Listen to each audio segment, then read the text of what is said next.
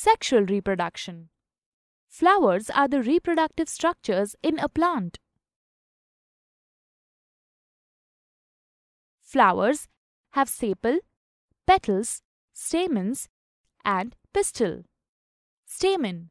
Stamen is the male reproductive part and pistil is the female reproductive part. Stamen has a stalk-like structure called filament and anther. Anther contains the pollen grains, which are the male gametes. Pistil. Pistil contains the stigma, style, and ovary. The ovary contains ovules. The egg, which is the female gamete, is formed in the ovule. Sexual reproduction in plants also involves the fusion of male and female gametes to form a zygote. Fertilization. The fusion of male and female gametes, which results in the formation of zygote, is called fertilization.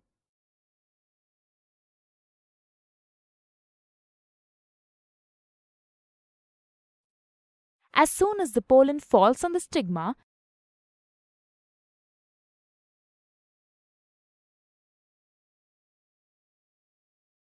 the pollen grain germinates and forms pollen tube, which penetrates through the style and reaches the ovule.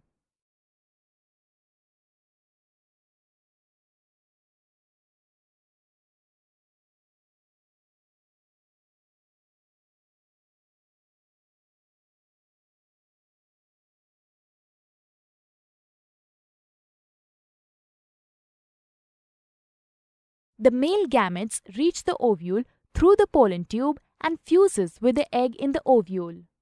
This results in the formation of zygote. The zygote further develops into an embryo. Fruit and seed formation.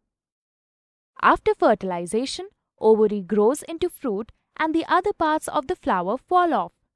Seeds develop from the ovules. Seed has an embryo with a protective seed coat.